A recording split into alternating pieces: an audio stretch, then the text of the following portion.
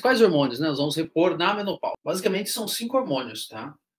Estriol, progesterona, estradiol, testosterona e DHA. Vou citar eles, vou falando a importância de cada um, tá? A testosterona, o que pode fazer para a mulher? Testosterona diminui celulite, ou seja, a falta de testosterona aumenta a celulite, aumenta a flacidez, aumenta a depressão, aumenta o ganho de peso, a gordura corporal aumenta com a diminuição da testosterona. A testosterona, ela faz com que também a mulher tenha menos vontade de resolver problemas. Pois é.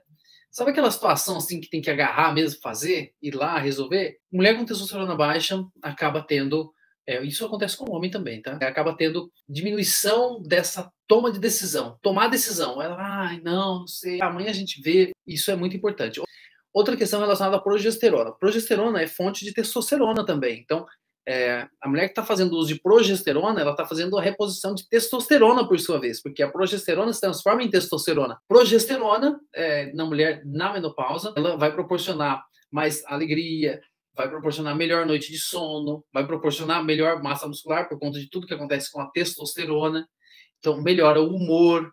Isso é importante demais. E naquela mulher que ainda está, não é o tema, mas vamos lá, aquela que está menstruando ainda, quando se repõe a progesterona, diminui o fluxo menstrual se for intenso, TPM, cólicas menstruais, mas isso não é o caso da live de hoje, que é falando das mulheres na menopausa. Estriol. Estriol é o que vai ajudar as pacientes com ressecamento vaginal, tá? É muito importante. A outra questão também da testosterona é a atrofia vaginal. Então a mulher começa a ter dor na hora da relação, então tem que fazer reposição, né, para diminuir esse sintoma. Estradiol. A reposição do estradiol, a questão do estradiol é o que vai fazer com que a mulher tenha ali diminua os fogachos, e também essa mulher ela tenha as características femininas vem por conta da progesterona, do estradiol. Então, por exemplo, a mulher começa a perder o volume da mama, começa a diminuir o quadril, e aí começa a aumentar o quê? A parte de cima, a gordura corporal. Começa a aumentar a gordura aí nos membros superiores, na parte superior do tronco. O que mais? O DHA. O DHA, ele também vai dar energia, tá? Contribui bastante para a energia.